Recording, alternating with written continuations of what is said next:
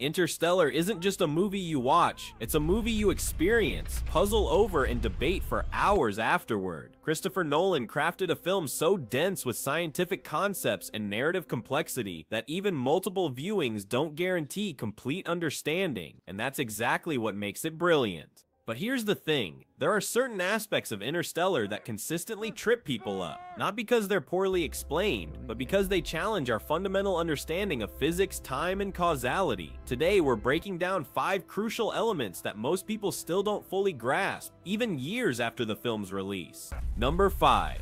The tesseract isn't actually 5-dimensional. When Cooper falls into Gargantua and ends up in the tesseract, people often describe it as a 5-dimensional space. That's technically incorrect, and understanding why matters for grasping what's really happening.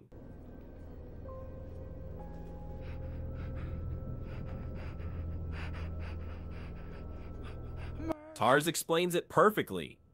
The future humans constructed a 3-dimensional space inside their 5-dimensional reality specifically so Cooper could understand it. They're translating higher dimensional physics into a format a human brain can process. It's like showing a 2D representation of a 3D object. You're not actually in the higher dimension, you're viewing it through a lens designed for your limited perception.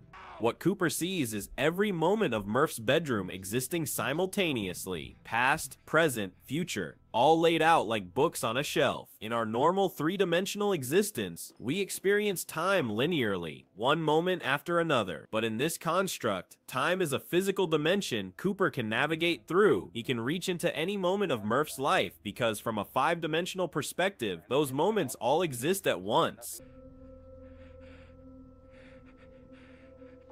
The confusion arises because we're trying to visualize something that's fundamentally beyond visualization. Nolan does his best to represent it through the infinite bookshelf structure, but that's still just a metaphor. The actual physics of 5 dimensions can't be properly shown on screen because our brains literally can't perceive them. Number 4. They didn't change the past already happened exactly as it needed to. This is where people's brains start to hurt, because Interstellar presents a closed time loop, and our minds aren't wired to process causality in circular terms. Here's what people get wrong. They think Cooper goes back in time and changes things, that he creates the dust patterns that lead young Murph to the coordinates, that he knocks the books off the shelf to communicate stay. But that's not what happens. Cooper doesn't change anything. He enacts what always happened. I've been doing for Murph. They're doing for me. For all of us. Cooper, people couldn't... The ghost was always Cooper. The coordinates were always his message. The watch was always transmitting the quantum data.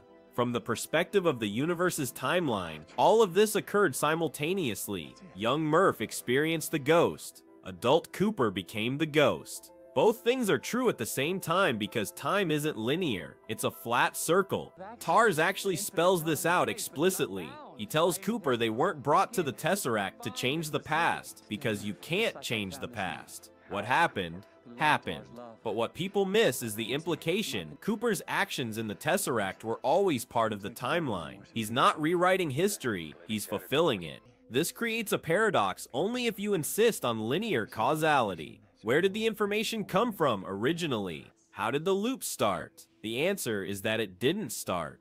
In a closed time loop, there is no beginning. The loop exists as a complete self-contained system. It's counterintuitive, but it's consistent with Einstein's field equations. Number 3, Plan A was always possible. Professor Brand was just wrong. This is perhaps the most misunderstood plot point in the entire film. People come away thinking Professor Brand lied because Plan A was genuinely impossible. That's not what happened. Plan A failed because Brand gave up, not because it couldn't work. There was no need for him to come back. Brand tells Murph his equation was incomplete, that it couldn't reconcile relativity with quantum mechanics. He needed data from inside a black hole's event horizon, which is impossible to obtain, so he gave up on Plan A and focused entirely on Plan B. But here's the critical detail people miss. Brand gave up decades before the mission even launched. He solved the equation before Dr. Mann ever left Earth. He knew exactly what he needed, quantum data from a singularity. And when he realized he couldn't get that data, he declared the problem unsolvable. Except it wasn't unsolvable, it just required circumstances Brand couldn't foresee. Cooper gets that data. TARS records quantum measurements from inside Gargantua's singularity and transmits them via gravitational waves through the tesseract. Cooper encodes them in the watch. Murph receives them. She completes the equation. Plan A works. Humanity is saved. The entire sequence proves Brand was wrong to give up. It's traditional. Brand's lie wasn't about scientific impossibility, it was about personal limitation. He couldn't see a path forward, so he assumed no path existed. He sent Cooper and the crew into space knowing they'd probably die, believing their only contribution would be delivering the population bomb. That's not pragmatism, that's surrender. Number 2. The future humans are us. Not aliens, not some other species, not higher beings who evolved beyond humanity. They're humans. Our descendants, and this distinction is absolutely crucial to understanding the film's ultimate message.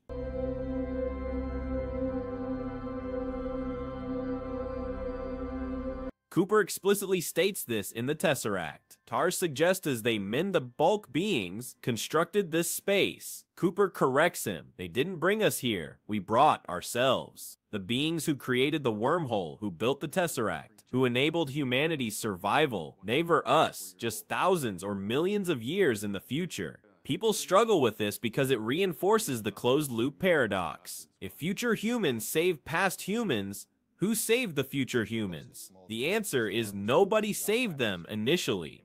Because there is no initially. The loop has always existed. Future humanity's survival depends on past humanity's survival, which depends on future humanity's intervention. It's circular causality. But here's the deeper meaning people miss. This reveals the film's central theme. Humans save humans. Not through divine intervention, not through alien benevolence, but through our own ingenuity, love, and refusal to surrender. The future humans could manipulate gravity and access higher dimensions, but they couldn't complete the mission alone. They needed Cooper, they needed Murph, they needed the human element. This is what makes the film fundamentally optimistic despite its apocalyptic setting. We don't need to be saved, we just need to not give up. The future exists because people like Cooper, Murph, and Brand refuse to accept extinction as inevitable. Humanity's salvation comes from human determination. And number 1, love isn't the solution. Gravity is. This is probably the single most misunderstood aspect of the entire film, and it's largely Brand's fault. Her speech about love being a quantifiable force confuses people into thinking the movie is saying love literally has power. It doesn't. Gravity does.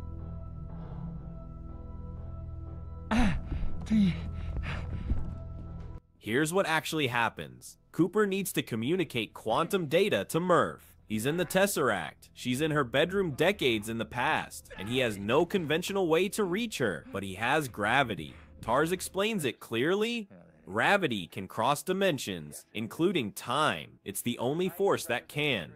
Cooper manipulates gravitational waves to move dust particles, knock books off shelves, and alter the second hand of Murph's watch. These are all physical effects caused by gravitational manipulation. The science is speculative, but consistent. Gravity is the mechanism. Love is the motivation. So why does everyone think love is the solution? Because Cooper says it is. When TARS questions how Cooper will communicate with Murph, Cooper responds, "Love, TARS. Love." But he's not saying love is a physical force. He's saying love is why he knows he can reach her.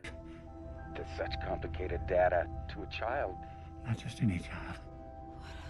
Cooper's connection to Murph is what allows him to find the right moments in her timeline. The tesseract shows every moment of her bedroom, but Cooper knows exactly when to intervene because he knows his daughter. He knows she'll come back for the watch. He knows she'll understand the message. Love doesn't transmit the data, it tells him where and how to transmit it.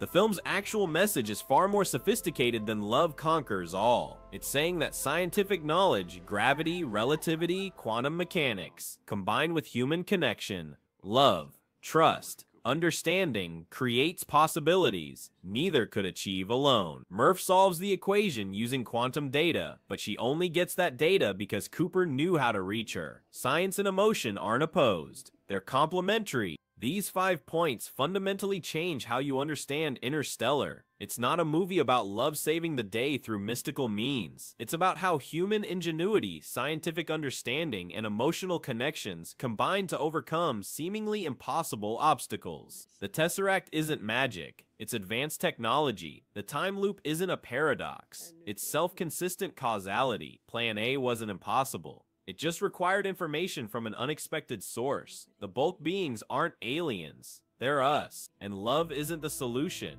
It's the reason we keep searching for solutions. Understanding these elements doesn't make the film less emotional or meaningful. If anything, it makes it more profound, because it's not saying the universe cares about us. It's saying we have to care about each other.